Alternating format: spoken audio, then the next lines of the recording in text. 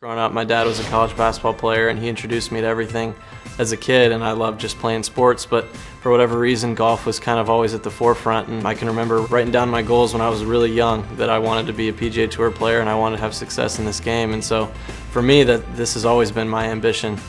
Starting the year on the Web.com tour was a great experience for me. I was really happy to be there, really excited about the opportunity to play a full season along my peers. Very fortunate, got off to a great start and won my second event, and that really freed me up for the rest of the year. A year and a half ago when I turned pro because I believed I could win out here on the PGA Tour. I have really high ambitions for the season.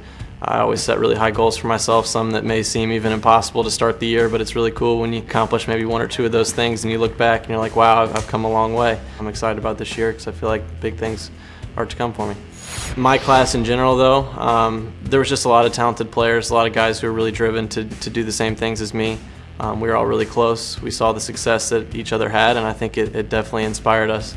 I don't think I could have predicted that we'd all have our tour cards when we were supposed to have just been graduating college, but it's really cool to see, and I think we're definitely inspiring each other. It's really fun to be a part of, and I'm out here doing what I love to do, and I'm with some of my best friends, so it doesn't get much better than that.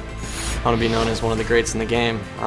That doesn't happen overnight. That takes a lot of hard work. That takes day after day of doing the right things and staying committed and disciplined to your goals. And I'm just going to try to be my best. I know it sounds extremely cliche, but each and every day, each and every event, year after year, and the guys who have had a lot of success in this game and on the Hall of Fame list, those guys who have done it throughout their entire careers.